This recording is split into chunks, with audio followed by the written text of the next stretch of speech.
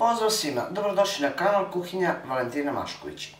Danas ću pripremati jedan veoma jednostavan i brz kolač, a pritom jako ukusan. Moji ukućani ga zaista obožavaju i nadam se da će se i vama dopasti. Pa krenimo sa receptom. Treba vam vrlo malo namirnica da biste pripremili ovaj kolač. Uzet ćete jednu čašu od 250 ml, stavit ćete mineralnu vodu, zatim ćete istom tom čašom izmeriti polovinu čaše ili 125 ml ulja.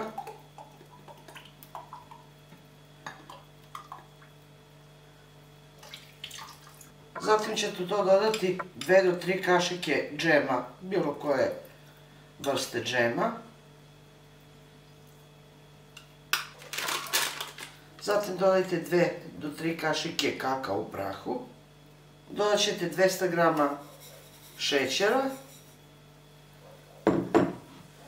I ono što ćete još dodati je ovako jedna puna kašičica sode bikarbone. Sve to lagano sjedinite žicom.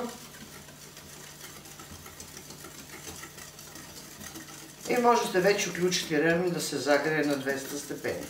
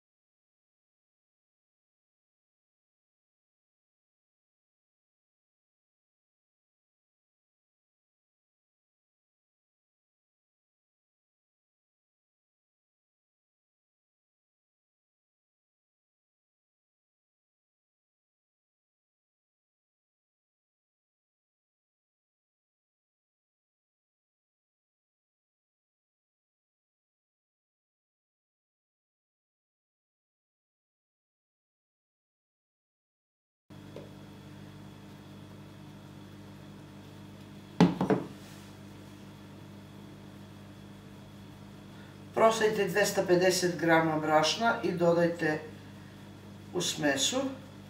Zatim ćete dodati ovako jednu kašičicu cimeta i lepo sjedinite sve sastojke.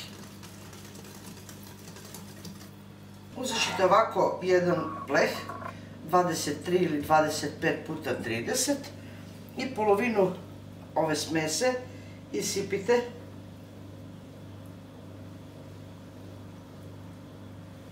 Zatim ćete staviti u zagrejanu rernu na 200 stepeni jedno 10 do 15 minuta samo da uhvati koricu, da biste mogli da nanesete džem, ili ja ću ovog puta otopiti malo nekog bilo kog krema.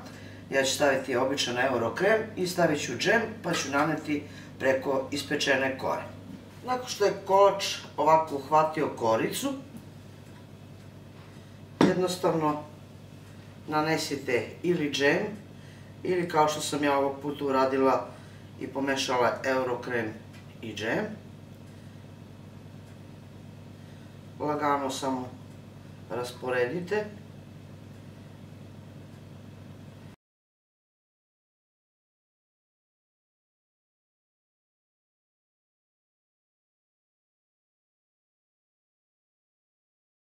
Zatim ću preliti drugu polovinu biskvitne smese i vratit ću u rernu na još jedno 15 minuta da se dopeče.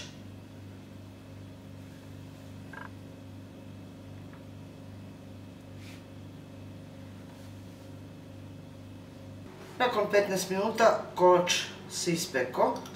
Otopila sam 200 g čokolade sa 4 kašike ulja i dodat ću preko.